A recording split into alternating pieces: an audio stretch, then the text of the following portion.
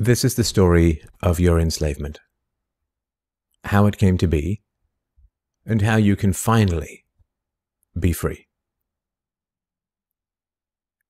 Like all animals, human beings want to dominate and exploit the resources around them. At first, we mostly hunted and fished and ate off the land, but then something magical and terrible happened to our minds. We became, alone among the animals, afraid of death and of future loss. And this was the start of a great tragedy and an even greater possibility.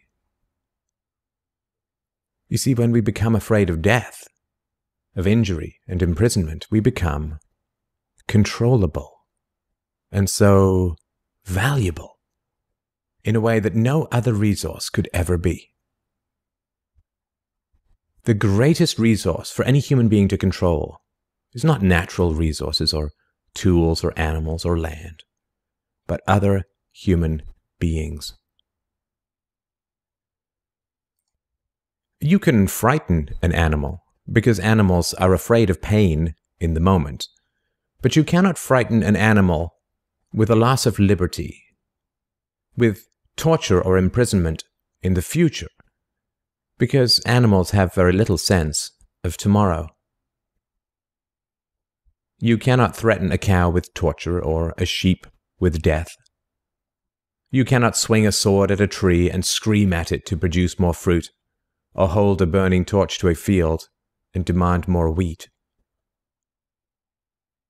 You cannot get more eggs by threatening a hen, but you can get a man to give you his eggs by threatening him. This human farming has been the most profitable and destructive occupation throughout history, and it is now reaching its destructive climax. Human society cannot be rationally understood until it is seen for what it is: a series of farms where human farmers own human livestock. Some people get confused because governments provide healthcare and water and education and roads, and thus imagine that there is some benevolence at work. Nothing could be further from the reality. Farmers provide healthcare and irrigation and training to their livestock. Some people get confused because we are allowed certain liberties and thus imagine that our governments protect our freedoms. But farmers plant their crops a certain distance apart to increase their yields, and will allow certain animals larger stalls or fields if it means they will produce more meat and milk. In your country, your tax farm, your farmer grants you certain freedoms, not because he cares about your liberties, but because he wants to increase his profits. Are you beginning to see the nature of the cage you were born into? There have been 4 major phases of human farming. The first phase in ancient Egypt was direct and brutal human compulsion. Human bodies were controlled, but the creative productivity of the human mind remained beyond the reach of the whip and the brand and the shackles. Slaves remained woefully underproductive and required enormous resources to control. The second phase was the Roman model, wherein slaves were granted some capacity for freedom, ingenuity, and creativity, which raised their productivity. This increased the wealth of Rome, and thus the tax income of the Roman government, and with this additional wealth, Rome became an empire, destroying the economic freedoms that fed its power, and collapsed. I'm sure that this does not seem entirely unfamiliar. After the collapse of Rome, the feudal model introduced the concept of livestock ownership and taxation.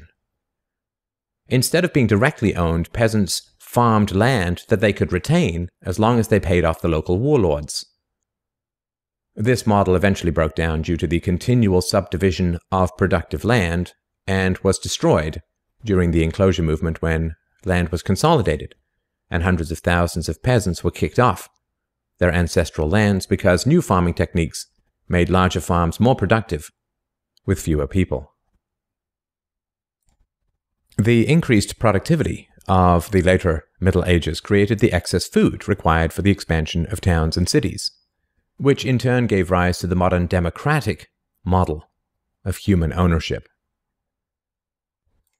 As displaced peasants flooded into the cities, a huge stock of cheap human capital became available to the rising industrialists. And the ruling class of human farmers quickly realized that they could make more money by letting their livestock choose their own occupations.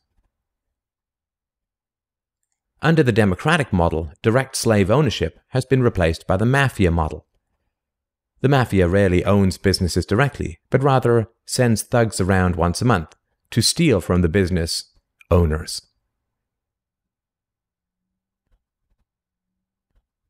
You are now allowed to choose your own occupation, which raises your productivity, and thus the taxes you can pay to your masters. Value this time in your life, kids, because this is the time in your life when you still have your choices. And it goes by so fast. When you're a teenager, you think you can do anything, and you do. Your 20s are a blur. 30s, you raise your family, you make a little money, and you think to yourself, what happened to my 20s? 40s, you grow a little pot belly, you grow another chin. The music starts to get too loud. One of your old girlfriends from high school becomes a grandmother. 50s, you have a minor surgery. You'll call it a procedure, but it's a surgery. 60s, you'll have a major surgery. The music is still loud, but it doesn't matter because you can't hear it anyway. 70s, you and the wife retire to Fort Lauderdale. You start eating dinner at 2 o'clock in the afternoon. You have lunch around 10, breakfast the night before. Spend most of your time wandering around malls looking for the ultimate soft yogurt and muttering, how come the kids don't call? How come the kids don't call? The 80s, you'll have a major stroke. You end up battling with some Jamaican nurse who your wife can't stand, but who you call mama. Any questions? Your few freedoms are preserved because they are profitable to your owners. The great challenge of the democratic model is that increases in wealth and freedom threaten the farmers. The ruling classes initially profit from a relatively free market in capital and labor, but as their livestock become more used to their freedoms and growing wealth, they begin to question why they need rulers at all. Well, nobody ever said that human farming was easy. Keeping the taxed livestock securely in the compounds of the ruling classes is a three-phase process. The first is to indoctrinate the young through government, quote, education. As the wealth of democratic countries grew, government schools were universally inflicted in order to control the thoughts and souls of the livestock. The second phase is to turn citizens against each other through the creation of dependent livestock. It is very difficult to rule human beings directly through force, and where it can be achieved, it remains cripplingly underproductive, as can be seen in North Korea. Human beings do not breed well or produce efficiently in direct captivity. But if human beings believe that they are free, then they will produce much more for their farmers. The best way to maintain this illusion of freedom is to put some of the livestock on the payroll of the farmer. Those cows that become dependent on the existing hierarchy will then attack any other cows who point out the violence, hypocrisy, and immorality of human ownership. Officers positioned Grant face first on the floor with one officer near his head, a second near his back, and a third officer standing nearby. There appeared to be a brief struggle. Then, a 2-year veteran BART officer stands, draws his weapon, and fires.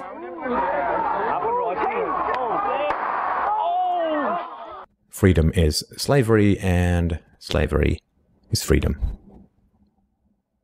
If you can get the cows to attack each other whenever anybody brings up the reality of their situation, then you don't have to spend nearly as much controlling them directly. Those cows who become dependent upon the stolen largesse of the farmer will violently oppose any questioning of the virtue of human ownership. And the intellectual and artistic classes, always and forever dependent upon the farmers, will say to anyone who demands freedom from ownership, "You will harm your fellow cows."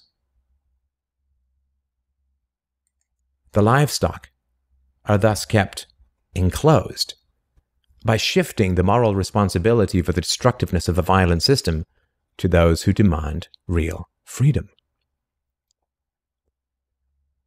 The third phase is to invent continual external threats so that the frightened livestock cling to the protection of the farmers.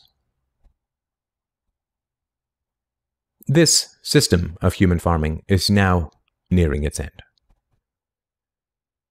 The terrible tragedies of modern Western economic systems has occurred not in spite of, but because of past economic freedoms.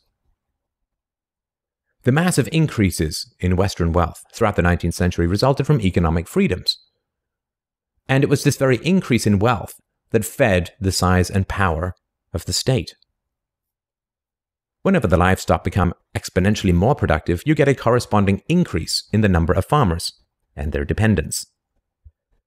The growth of the state is always proportional to the preceding economic freedoms. Economic freedoms create wealth, and the wealth attracts more thieves and political parasites, whose greed then destroys the economic freedoms. In other words, freedom metastasizes the cancer of the state. The government that starts off the smallest will always end up the largest. This is why there can be no viable and sustainable alternative to a truly free and peaceful society. A society without political rulers, without human ownership, without the violence of taxation and statism. To be truly free is both very easy and very hard. We avoid the horror of our enslavement because it is so painful to see it directly. We dance around the endless violence of our dying system because we fear the attacks of our fellow livestock. But we can only be kept in the cages we refuse to see. Wake up.